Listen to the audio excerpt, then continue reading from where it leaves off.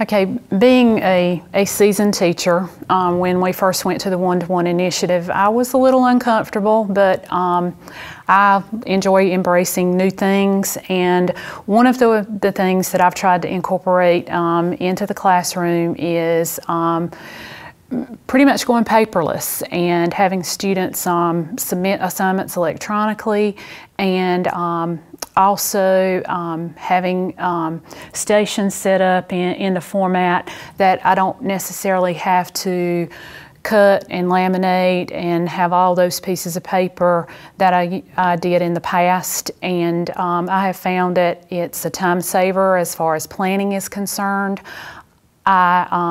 I am able to just sit in one particular spot and organize all the materials I need for the lesson using technology.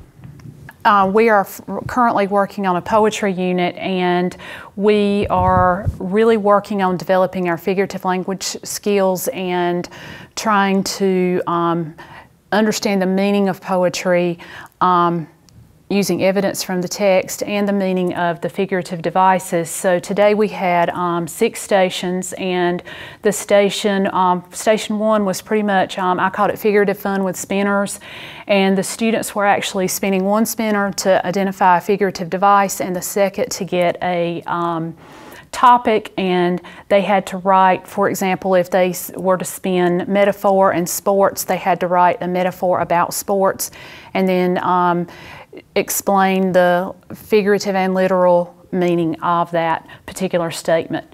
At Station 2, they analyzed poetry, and the students were able to actually listen to the song. They were using headphones. They answered questions relating to the song, the theme of the poem or song, and they actually had a chance to create a new verse or stanza for the song. The favorite station of the day seemed to be doing poetweets and basically using those figurative devices to write and communicate a message in poetry, just using the 140 characters. And the students were actually, I had some scratch paper for them to work on, but then they posted them to the Google Classroom, and by the end of the day, all 4 classes will be able to see the poetweets that each class did. I did have one specific group that I worked with, just kind of a teacher-oriented station, and I worked with 2 students who were working on skills to better be able to compare poems.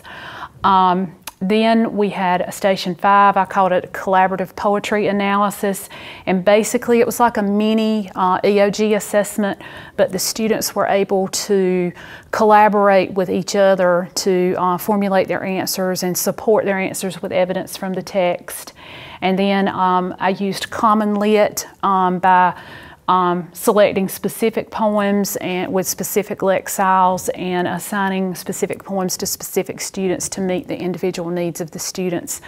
So you can see with this, you've got lots of things going on, and I simply chose Padlet because it's very user-friendly and it's very quick and easy for me to organize my lessons and my stations.